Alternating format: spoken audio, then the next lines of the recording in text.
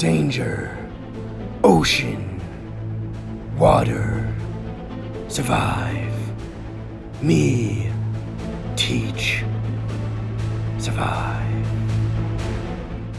Welcome back, adventurers. I'm here once again, out here in the dangerous wilderness, nobody for miles. On this episode, it's how to survive if you're stranded in the ocean.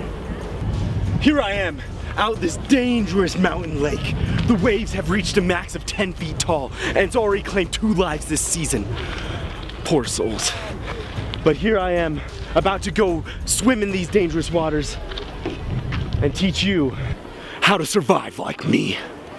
Obviously, this is not the ocean, but the techniques and tips I teach you here will be the same. Oh, that's cold. Now I'm out here in the lake. The first step is you wanna the first. All right, so the first step is you wanna make a flotation device so you don't drown. Jeans, please. I always recommend wearing a pair of jeans if you think you're going anywhere near the ocean in case you might get stranded. Flying over it, going to the beach. So what you want to do is tie the edge, tie the pant legs here. Just get that nice and good. I'm performing the slip knot.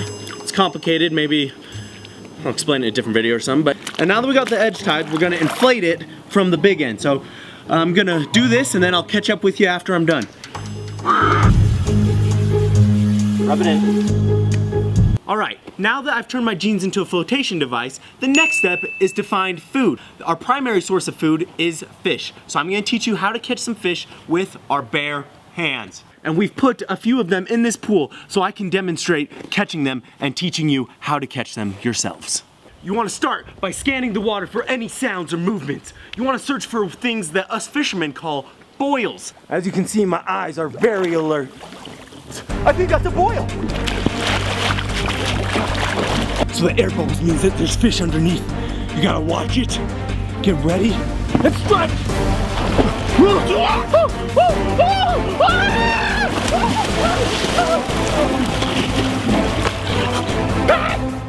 I've caught the fish, and I killed it instantly upon impact. Just keep squeezing, it'll die soon enough. And this little guy here is perfectly okay to eat raw. That's why they call it sushi, and it's delicious. And that has completed our food portion of our survival tips.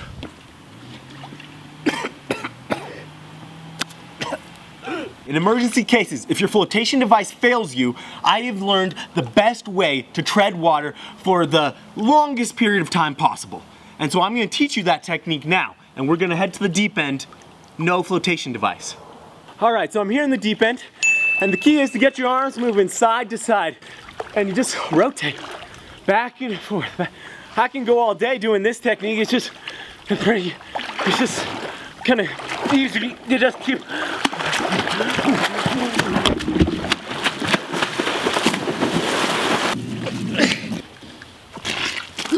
For the final step, it's a common misconception that you cannot drink ocean water. In my experience, that's completely false. I once survived off ocean water for an entire month. I know this is pool water, but it's essentially the same principle. Totally drinkable. Well folks, I hope you enjoyed the video. As always, please like, subscribe, turn on post notifications, and please comment if you have any other how-to videos for me to do, because I'm full of knowledge and wisdom. Thank you. Have a good one.